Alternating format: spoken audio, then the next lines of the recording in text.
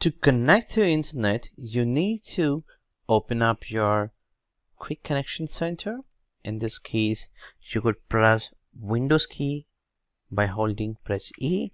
That's going to open up this shortcut, or you could actually click on here 3 icons. That's going to open up this shortcut, and you could see here a couple of things like Wi-Fi connection in case if you have a Wi-Fi, and then you would see here all the other networks that are available. I can simply connect by choosing the correct Wi-Fi connection. In this case, I can connect by entering the required credentials. And when it comes to other settings, if you do not have internet, so you would get it here as a globe icon as not have internet. In my case, I do have internet and it's connected with LAN cable. So how would I see? You could actually go with more settings.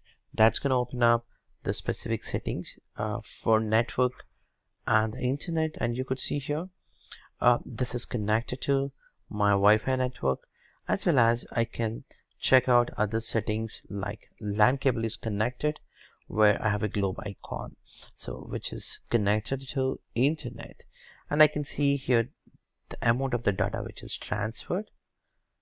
And if I want to perform any kind of actions to my connection, I can always perform here the required settings directly for my network card.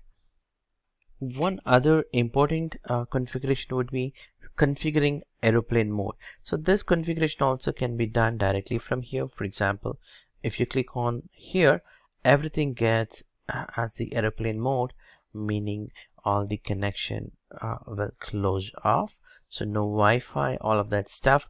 But in case if you want to connect in the airplane mode also, Wi-Fi, you could always connect it. So that way it's still in an airplane mode, so that the notification doesn't come up, but Wi-Fi is connected. So you have an option to choose what to be enabled, what not to be enabled. So in this case, I want to take out aeroplane mode. I can do this. This way my notifications, all other calendar alerts or all other stuff will be shown on my Windows machine. Obviously, this entire configuration only can be performed in case if you have internet access and you have a cable or Wi-Fi connection, which is allows you to connect it or to use it legally. Otherwise, you cannot configure these settings. And you also have an option for VPN configuration. Let's say in case if you have any kind of VPN connections, you could use here so that it connects to your virtual private network or your office networks or directly from here. You can also do the mobile hotspot by sharing your laptop's internet to another computer or another phone or something like that.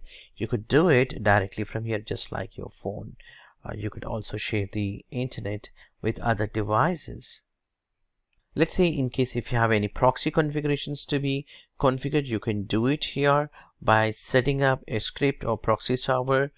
You could enter the proxy server name and the IP address and the port number, so that the internet will route throughout your proxy or your firewall configuration. That way you're getting the internet. So this is where you could do that configuration also for the proxy specific.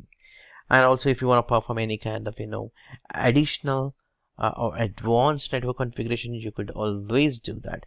In my case, if you see here, I have a couple of network cards and Wi-Fi connection. So this is a physical machine which I'm showing. So I might have other settings in case if I want to reset all the networking configuration to your factory settings, I could do that. I hope it's useful for you to configure the network and the internet configurations for you, and we'll continue with the next lecture.